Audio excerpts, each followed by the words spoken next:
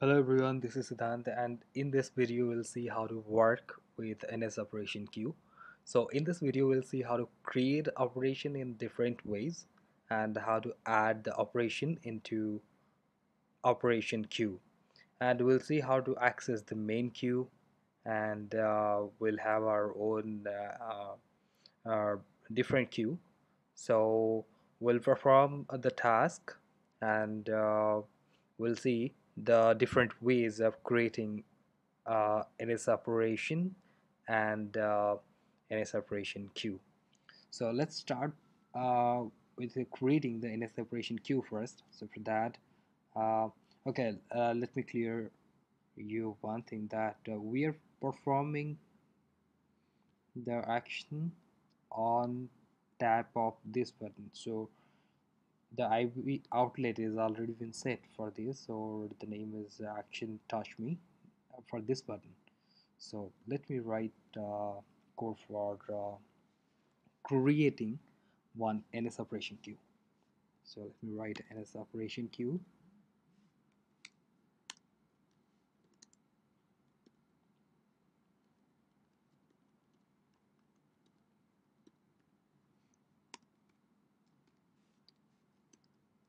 You have to instantiate it, so we can write new or alloc in it.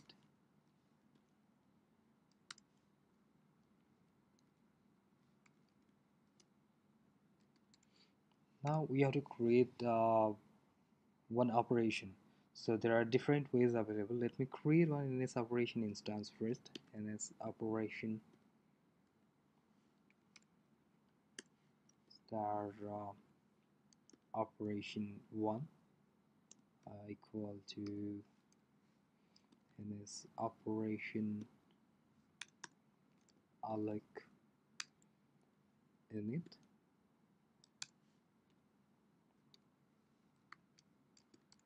and operation 1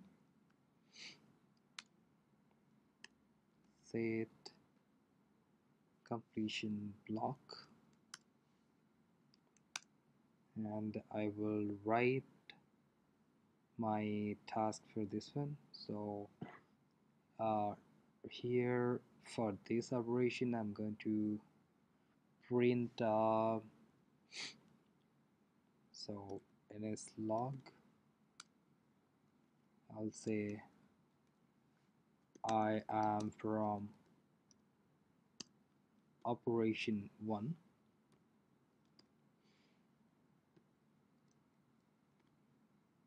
This is one way of creating an operation. Let me create another operation uh, directly through the queue. So what I'll do is operation queue add operation with the block. So directly it will create an operation and it will add. So uh, this way we are creating the operation and we are not adding it, and this way, like add operation with block, directly it will add the operation to the queue. So let me write code for this one as well. NSlog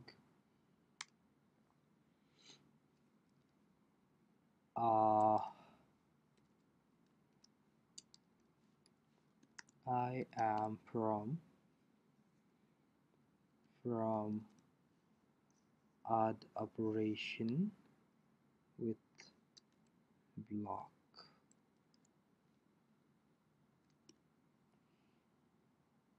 and NSOperation has two subclasses. One is NSInvocationOperation, and other one is NSBlockOperation. So let's see these two subclasses, how they create operations. So let me create an operation through NSInvocationOperation. So for that, NSInvocation. So I have to go out. Okay, I have to close it. Now I'm creating an operation through NSInvocationOperation. So NSInvocationOperation is a subclass for NSOperation. So NSInvocationOperation star I operation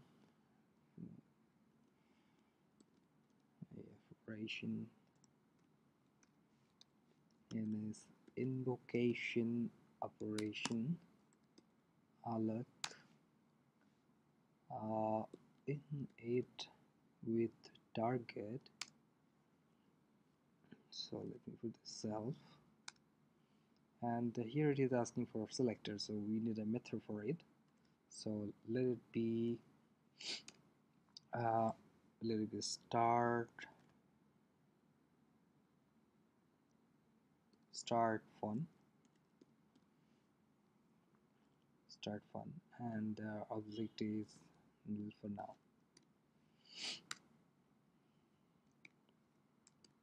So I have to define start fun. So let it be void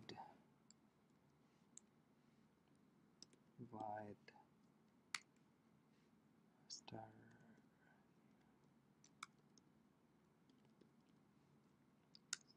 fun. I'm so sorry. Start fun and slug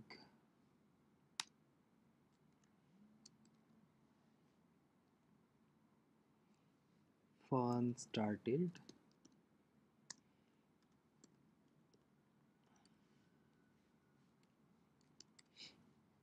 And let me create another NS invocation operation with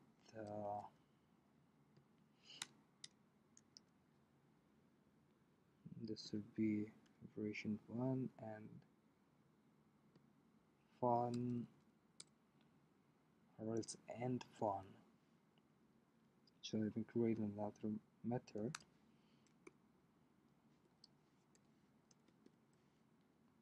that is end fun. Oh, I'm so sorry again. NSlog fun ends here. Anyway, fun never ends, but that's for demonstration. Well, so we created one NSOperationQueue, and we added NSOperation directly with block. Now we have added one block to the NSOperationQueue directly, and NSOperation invocation subclasses we have used to add the operation to. We have not added any operation yet, but we can add the operation later. And for now we are creating NS operations. So we have another way to create operation, that is NS block operation. Let me create block operation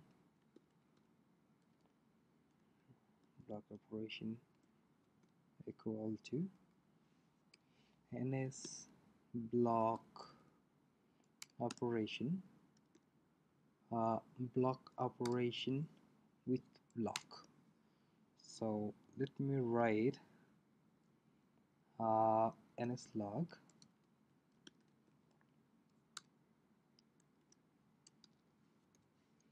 I am from block operation. Now we have created uh, many operations at the moment. So let's add this operation to the queue. So we have the queue called operation queue. So let me add the operations here. Operation queue, add operation. So we have created the operation. Now I'm adding the operation to this queue. So we can add one by one, or else we can we can put all the operation into array, and we can write add operations, and we can pass the array of all the operations. So let it be add operation many times for the demonstration. Add operation, and I'm adding here operation 1, operation 1, then operation Q, add operation. We have actually operation Q, add operation with block. This has already been added to the queue, so we do not need to add it again. And here NSInvocationOperation, I operation and I operation 1, these two operations are not yet added, so let's add these two operations. I operation and operation Q, add operation I operation 1. So now we have added 3 operations here with add operation method, and one is already been added, this one, add operation with block. Now we have another operation, that is block operation. So let's add this operation as well. So it's operation Q, add operation to block operation. So now we have successfully added 5 operations to the queue. Let's run it and let's see how it works. So just for easy understanding, let me explain it very clearly that we have created one queue, and in that queue we are adding the operations. So as for the free resources, it will keep on executing. So here we have added the block to the operation directly. uh, so this will start executing first, because everything is free at the moment, so obviously this would execute. Then we have created different operations with different ways, different types. So later on we have added all these operations. So we can have a concurrent operation, we can have serial operations as per our requirement. We can add operation to the main queue, or else we can have our own queue and operations. So let's run first, and maybe in the next video we'll see how to uh, prioritize the queue, and how to prioritize the operations, adding the dependencies. As this video is going a little lengthier, so I'll prefer to make another video for that. So let's run this uh, code, and let's see their logger statement. So I have written code on tab of TouchMeet, so let me tap in this, and you can see here the logs. First it is telling fun ends here, so fun ends here is end fun, and end fun is this one. So actually this is concurrent operation, so anything can start. We have not kept any dependency for any operations. So in fun executor first, then I am from add operation with the block. I'm from add. Our expectation was this should be executed first, but it didn't happen. So fun ends here, it executor first, because these are concurrent queues, so anything is free, it will start executing. So then font started, then I am from block operation, then I am from operation 1.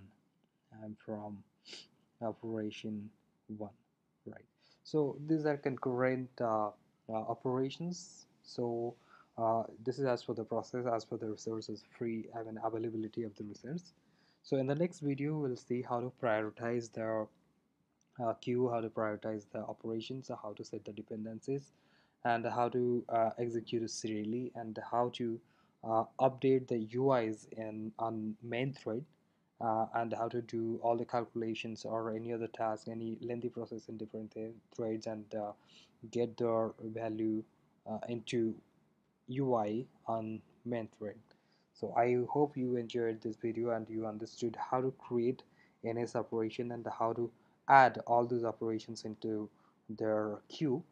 So if you understood well, it's well and good. If you have any queries or question, if you want to discuss anything, you can comment on this video. And I would love if you can subscribe this channel, as this channel is very new. So it's a humble request you can subscribe this channel, and if you like this video, please do like it. Thank you so much. You have a great day, and